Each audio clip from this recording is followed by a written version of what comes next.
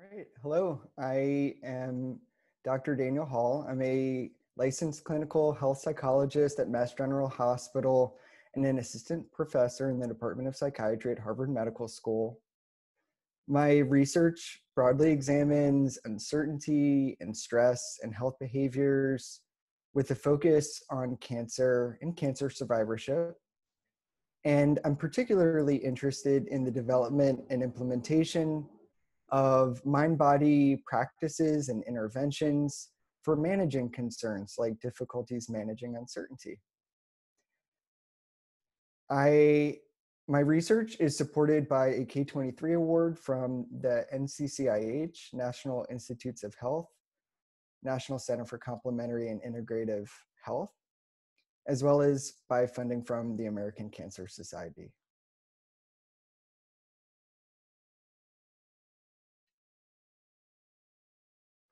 And so now I'm going to share my screen and speak with you today on the topic of fear and anxiety of cancer recurrence.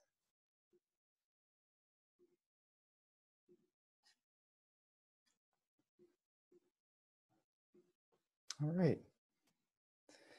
So I want to begin with a quote from American journalist and author Jonathan Alter, who himself is a lymphoma cancer survivor.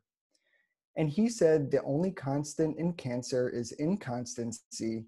The only certainty is a future of uncertainty, a truism for all of modern life, but one made vivid by life-threatening illness." And this quote has really resonated with me as I've done both clinical work and research in the area of cancer survivorship. And it makes me remember that to some extent, we all struggle with uncertainty and unpredictability about our health and our future. But there is something really salient about the diagnosis of cancer that makes managing uncertainty and unpredictability really quite challenging for many people. And so this is the topic of today's discussion. After active treatments end, cancer patients enter a stage of surveillance characterized by uncertainty and self-monitoring, often faced with managing lasting somatic concerns and emotional challenges on their own. In 2016, a consensus panel established a common definition of fear of cancer recurrence, defined as fear, worry, or concern about cancer returning or progressing. And along with this definition came features of clinical impairment in cancer. We now have validated screening instruments for use in clinical trials, and current estimates are that approximately 1 to 2/3 of cancer survivors have elevated levels of fear and worry about recurrence. We know that younger cancer survivors tend to endorse these fears at higher levels, but work by our group and others around the globe indicates that fear of recurrence levels are similar across adults with different types of cancers. And also, these levels of fear don't tend to naturally remit over time unless they're properly managed. In fact, there's evidence to suggest that elevated fears of recurrence are common even 10 years out after completing treatments. Importantly, fear of cancer recurrence does not seem to map on to established psychiatric diagnostic criteria. For instance, illness anxiety disorder or somatic symptom disorder in the DSM-5.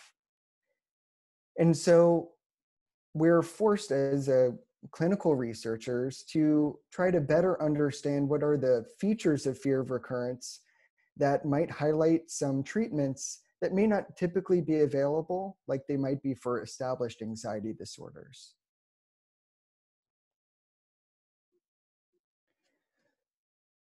So I would like to spend a minute now walking through a fear of recurrence conceptual model that'll help establish a rationale for really what we can do about managing this distress and concern. Recently, there was a meta-synthesis of 87 qualitative studies that had conducted interviews with cancer survivors. And one of their main conclusions was that fear of recurrence was an intense, difficult, and multidimensional experience. Now, trying to unpack this multidimensional aspect of fears of recurrence, we know that there are at least 7 published theoretical models of fear of recurrence, and all of them highlight the importance of physical symptoms, psychological factors, and behavioral responses in perpetuating a cycle of fear. And so, what are some of the physical symptoms that can trigger these fears? We know commonly among cancer survivors, lasting somatic effects from treatments or cancers themselves include fatigue and pain, and these will often be appraised by cancer survivors as a potential sign of recurrence. In addition, we know that cancer survivors face psychosocial stressors at higher levels than people who don't have a history of cancer. And so oftentimes they're dealing with greater stress and may even carry with them a greater allostatic load or a wear and tear on the body associated with having managed the stressors of survivorship. And when the body is in a state of the stress response, sometimes physical symptoms will heighten or get worse. Importantly, these physical symptoms are appraised or perceived to be a danger or a threat. And we understand now that cancer survivors who struggle more with tolerating uncertainty or ruminative thinking may be at risk for having more fears of recurrence when they're noticing these physical symptoms. Work by our group and others have established that fear of recurrence can also lead to emotional distress, at sometimes reaching levels of existential distress, hopelessness, and demoralization. We also know cancer survivors who struggle a lot with fear about recurrence may have lower self-efficacy or feeling like they would be able to handle difficult situations should their cancer recur. And finally, this last piece is really important. It talks about health behavior changes that can result from fear of recurrence. We know that as a result of these fears, cancer survivors may seek reassurance by contacting their care providers or consulting information online about latest risks and odds and statistics. One of our former study participants referred to this as speaking with Dr. Google. It's understandable, but can still perpetuate this cycle of fear by exacerbating vigilance and awareness to physical symptoms. Similarly, cancer survivors struggling with fear of recurrence may avoid signs of their health. That include things like annual scans or future tests or labs. And avoidance of this information could place cancer survivors at risk for poor clinical outcomes in the long term. Finally, some of our research published just in the last few years has found support for fear of recurrence being associated with less physical activity and greater alcohol use after cancer diagnosis, which again might be a way of managing these fears and worries, albeit not in a very healthful way. And so what can we do about it? We understand that fear of recurrence is multidimensional and includes these cognitive, emotional, and behavioral domains. Well, research has found that routine screening is acceptable for oncologists, for cancer clinic staff, and for cancer survivors. It's okay to ask questions about, are you worried about fear of cancer recurrence at their normal visits. We can also normalize and validate these worries as healthcare providers, right? We know that 1 to 2/3 of cancer survivors will be struggling with these fears.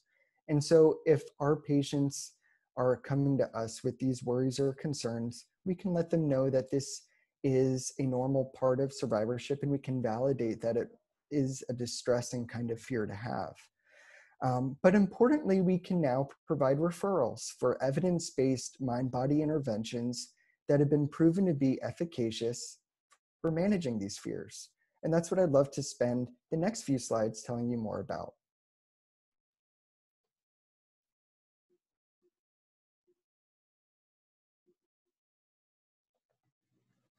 So to manage their concerns, an increasing number of cancer survivors are utilizing integrative modalities that use holistic approaches for managing stress and anxiety and fear. We know that 77% of cancer survivors overall are utilizing mind-body practices. And this is taken from data from the American Cancer Society's survey of cancer survivors across the country. We know that 48% of cancer survivors are using relaxation practices, and to a lesser but still high level of cancer survivors, about 1/3 are using a sedentary meditation practice. And this includes things like mindfulness meditation and guided imagery meditations. To a lesser extent, cancer survivors are utilizing meditative movement, which is another mind-body practice that includes practices like Qigong, yoga, and Tai Chi. We know that the highest level of utilization of mind-body practices tends to occur in the months and few years after cancer treatments end. And we also know that cancer survivors using mind-body practices are more often to have fears about recurrence than are cancer survivors who don't struggle with these worries. So what are some of the reasons why cancer survivors are using mind-body practices? Well, the chief reasons include managing risks of recurrence, to manage stress, and to increase their psychological support. And we know that among cancer survivors who are utilizing mind-body practices, there are a variety of benefits that have been reported, including reduction in stress, having greater hope, and managing side effects that can come along with a history of treatment. So over the last 15 years, mind-body practices have been integrated into interventions that specifically target fear of cancer recurrence, including a growing number of randomized controlled trials. But until recently, we didn't know very much about what are the characteristics of these interventions and what do they have to teach us about managing fears of recurrence using a mind-body approach.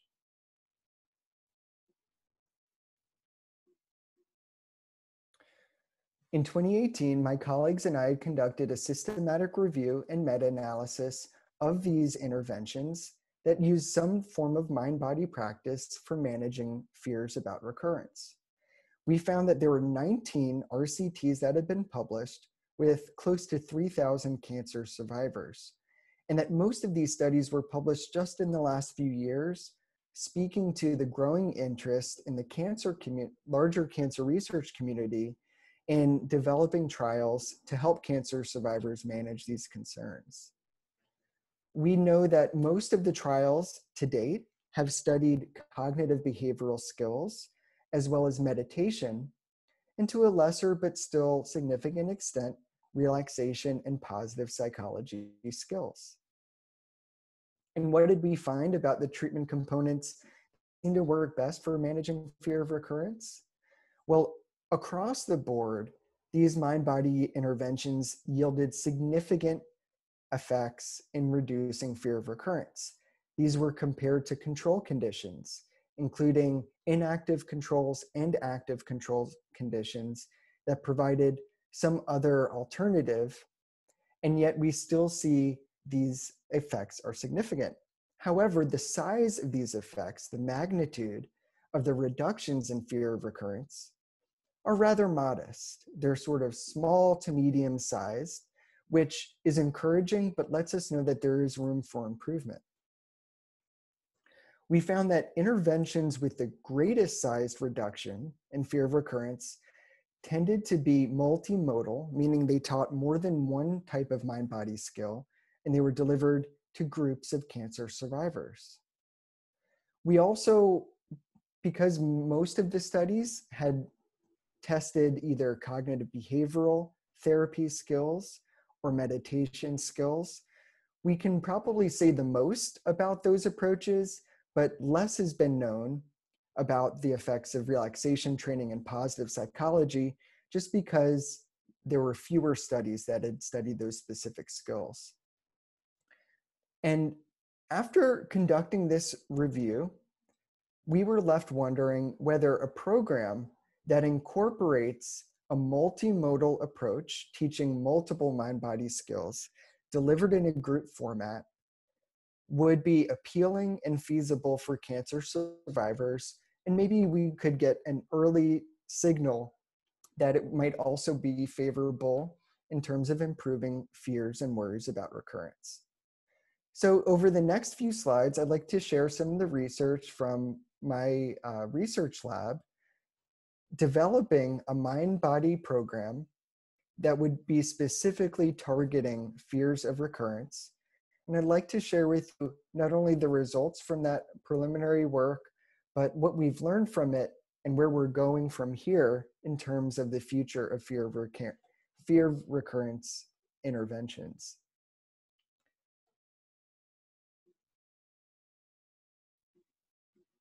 Okay. So my colleagues at the Benson-Henry Institute for Mind-Body Medicine at Mass General Hospital had developed a multimodal intervention that taught these very mind-body skills that we had found in our systematic review to be related to improvements in fear of recurrence, except this program that had been developed by the Benson-Henry Institute was not specifically targeting fear of recurrence. However, it was a wonderful basis for adapting our program. It was based on a theoretical model and has a treatment manual, which is really important for making sure the intervention is being developed and administered the consistent way that it was designed. Consistently with the way that it was designed. We also know that this core program was 8 sessions, 90 minutes a week, which mapped onto the average duration of the fear of recurrence interventions. Again, suggesting this might be a useful basis for starting to make adaptations for a multimodal program. And it's also been developed for working with groups of other patient populations and has been found to be helpful for reducing stress. So we started on a multi-step intervention adaptation process, which we don't need to get into all of the details for today's talk, but just to share with you, we started collecting data on our systematic review to better understand what types of interventions had been done already in this area.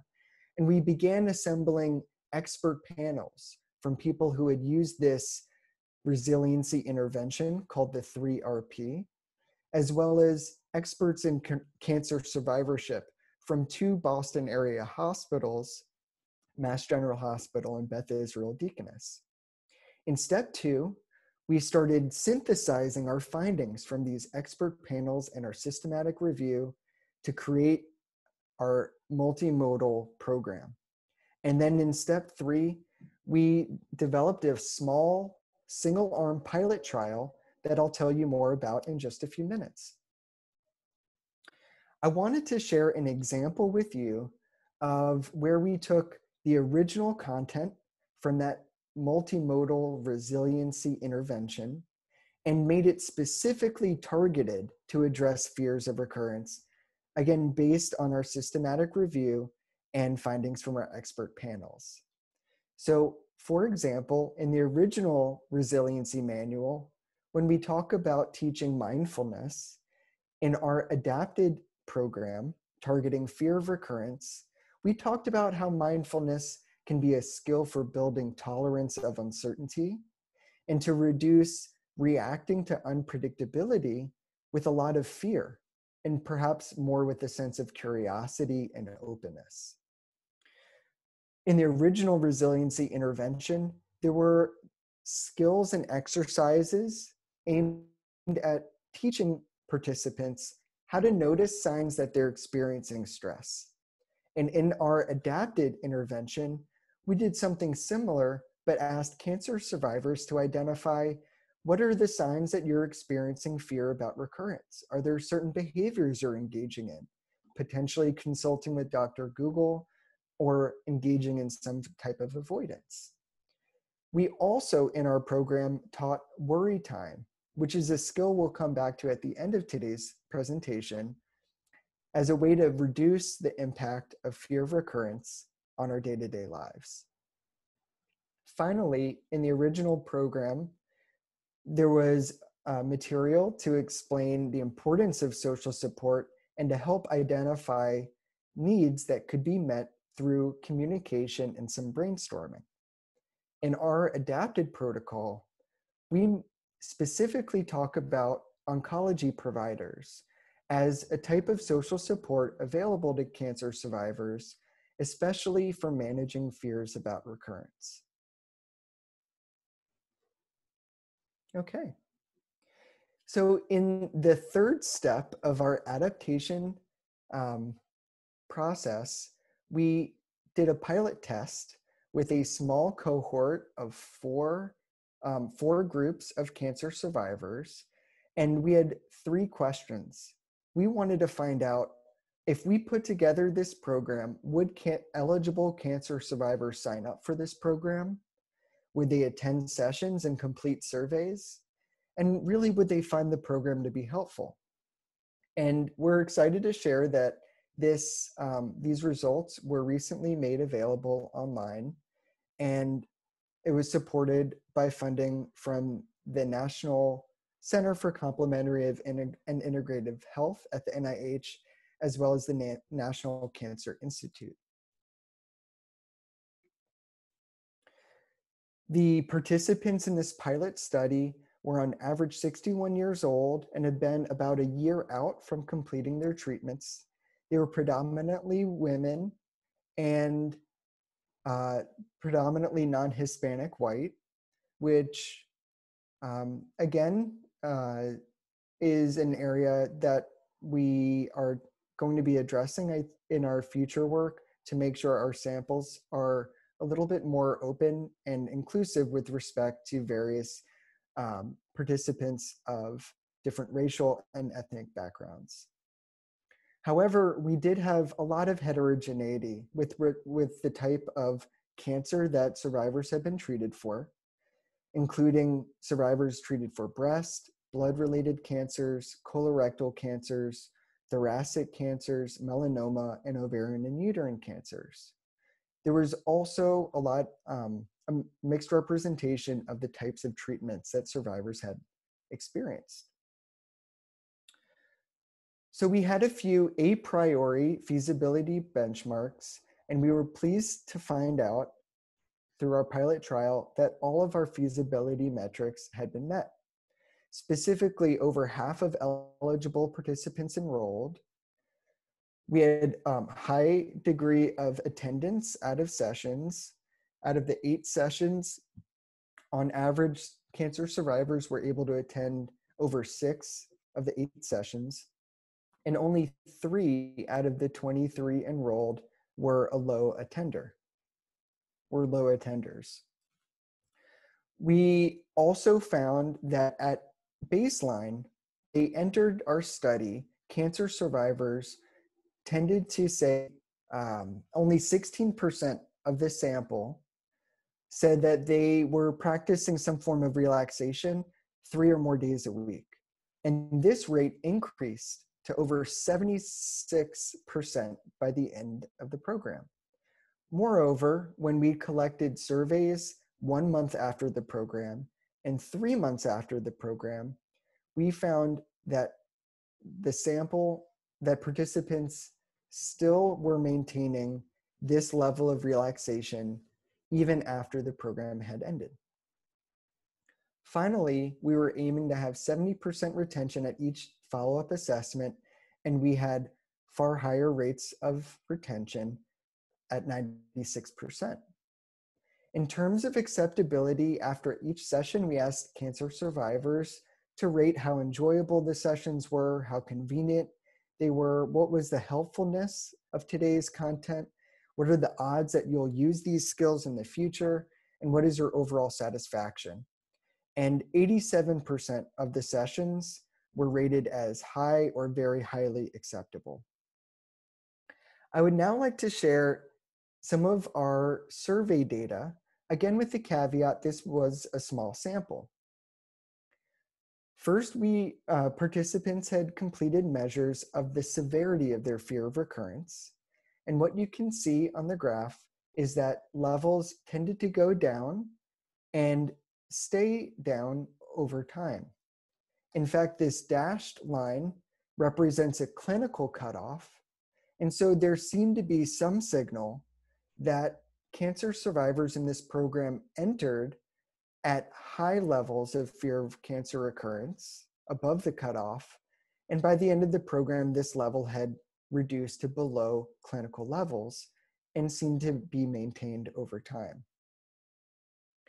Similarly, we found improvements in reductions in the fear of recurrence triggers that cancer survivors in this program experienced.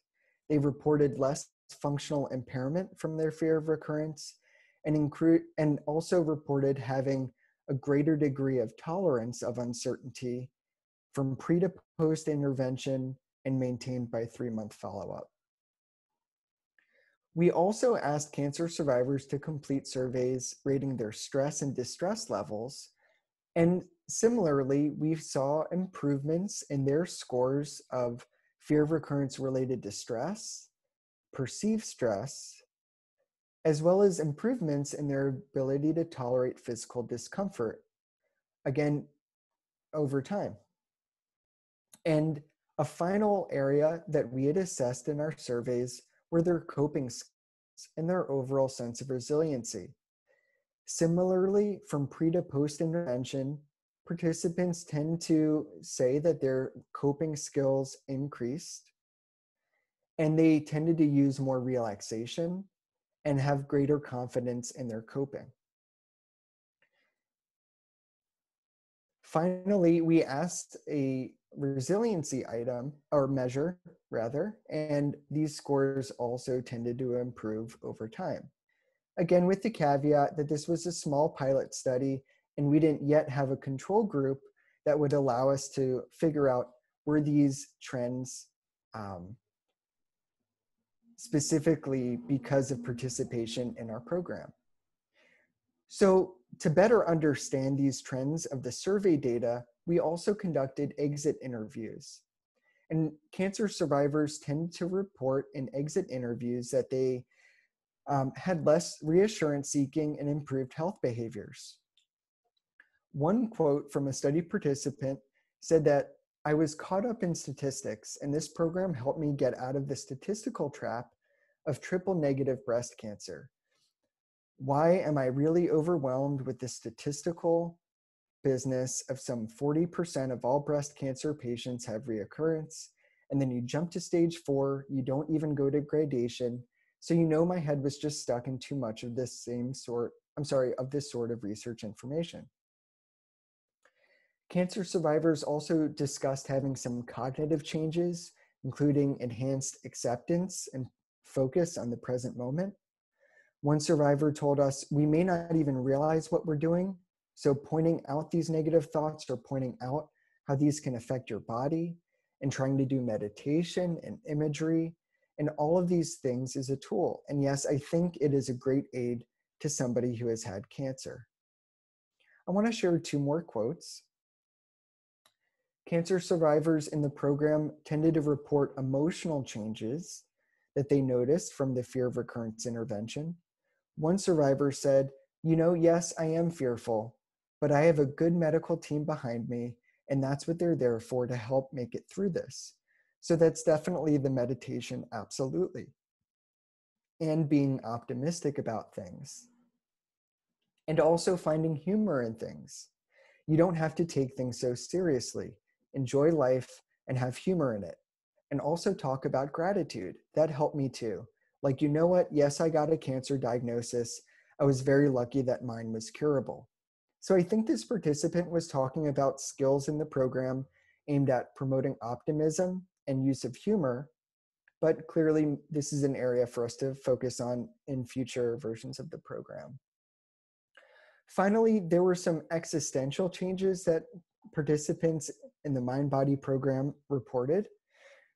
One survivor said, "It's like I'm being defined by my medical history, and that is not who I am.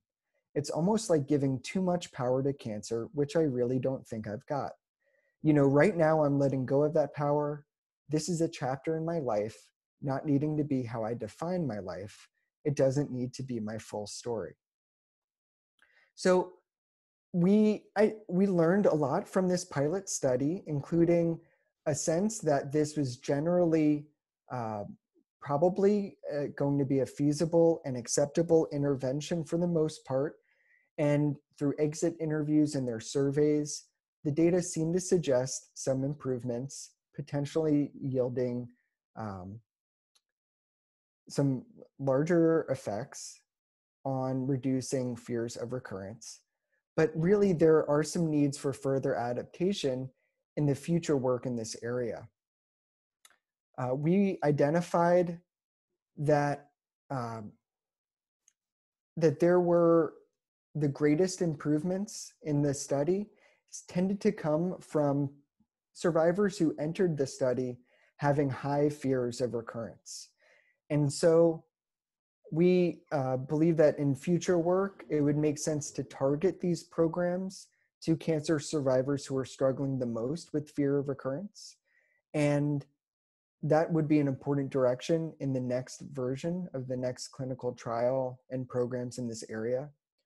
We also know from some recent fear of recurrence interventions that it can be really helpful to conduct qualitative interviews with cancer survivors to better understand their needs and also their strengths.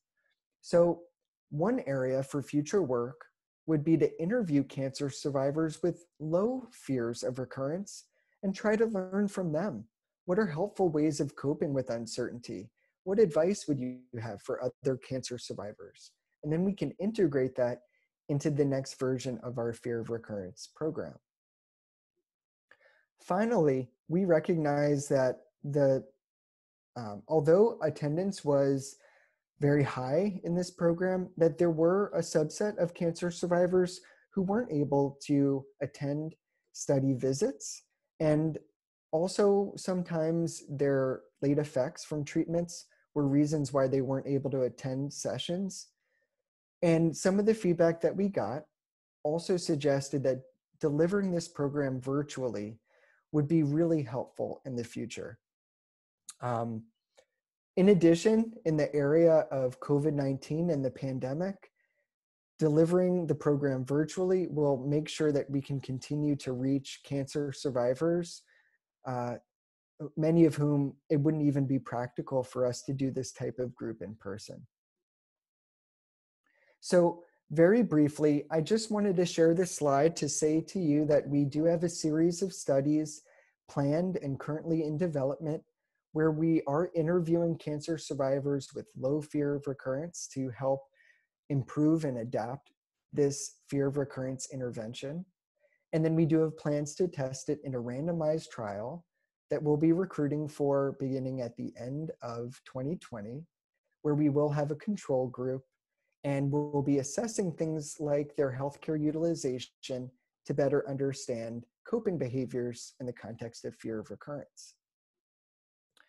But I've been sharing a lot with you about these skills, and I wanted to end today's presentation by reviewing a few of the skills that I've talked about in this research and to give you an opportunity to either practice these skills on your own or maybe to share them with patients and survivors who you're seeing in your day-to-day life or practice. So 3 skills I'm going to briefly review include minis, which will help elicit the relaxation response to reduce this fight or flight or freeze response that can come when we're experiencing fear and worry about recurrence. I would also like to teach you very briefly a skill called worry time. And this is meant to reduce the frequency and impact of worrying related to cancer recurrence. Finally, I'll teach you a very brief idealized self meditation, which is aimed to promote a sense of tolerance of uncertainty and to enhance self-compassion when you're noticing that you're having a difficult time managing uncertainty. So the first skill are minis, and this comes from the Benson-Henry Institute's 3RP, Smart 3RP resiliency intervention, but they can be adapted for working specifically on fear of cancer recurrence. Minis can last as little as 1 to 2 breaths or as long as 5 to 10 minutes. So one example of a mini is counting from 10 down to 0. And you begin by very slowly counting to yourself from 10 down to 0, one number for each out breath. And if you start feeling lightheaded or dizzy, that's okay, just slow the counting. And when you get to 0, take a note and see how you're feeling. How would you rate your emotions? How would you rate your physiology, meaning your body, your signs of stress in your body and in your mind as well? And finally, if you're feeling better, that's great. And if not, you may need to repeat this mini a few more times until you start noticing your physiological and mental responses are beginning to mirror more of a state of relaxation. A second version of this mini includes inhaling to the count of 4 and exhaling to the count of 4. Inhaling counting 1, 2, 3, 4, and exhale counting 4, 3, 2, 1. And finally, you can also engage the relaxation response with repeated physical sensations.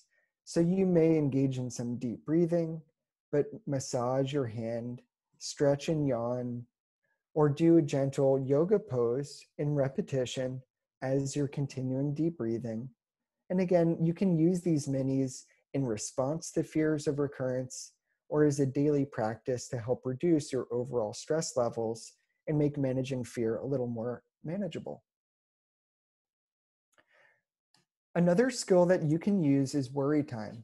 This is a cognitive behavioral therapy technique to reduce the interference of fear of recurrence on daily functioning. And it's been shown to be helpful for cancer survivors managing fear of recurrence in other trials, including the Fortitude intervention by Dr. Lynn Wagner. And for worry time, you simply pick a 10-minute window when you can worry with having a minimal impact on your day-to-day routine. So you can do this when you're walking a dog, folding laundry, or doing some other type of routine exercise or task. And go ahead during the worry time and worry. You might worry about recurrence. Allow yourself permission to feel fear about what a future test or anxiety or scan would reveal. But after that 10-minute window, try to utilize some relaxation skills for stopping, refocusing your mind, and then engaging on the rest of your day-to-day activities. If you're noticing yourself worrying at other times, simply remind yourself to put a bookmark on your worries until your next designated worry time.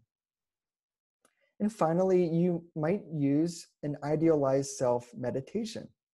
This type of meditative practice is drawing on visualization and includes thinking about optimism and self-compassion as tools that you can meditate on and foster a sense of efficacy as you manage uncertainty in your day-to-day life. So for this, you might assume a comfortable position, begin with a focused breathing, exercise, noticing the breath going in and out, and reflect on something you might want to change related to your fear about recurrence. Then create an image of yourself that includes the changes that you desire, perhaps seeing yourself as you truly wish to be, and ask this version of yourself for advice. And then wait and see if this idealized version of yourself has some advice, maybe telling you to experience more patience or self-compassion, or giving you permission to follow up with the doctor or with a friend or coworker if you need additional support or if you're looking for more information. So these are three really brief skills that you might use or be able to teach related to managing fears of recurrence. So with that, I'd like to thank you. I have my contact information on the slide. I'd also like to acknowledge our sources of funding, my mentors and collaborators, and my research team, without whom none of this work would be possible. Thank you.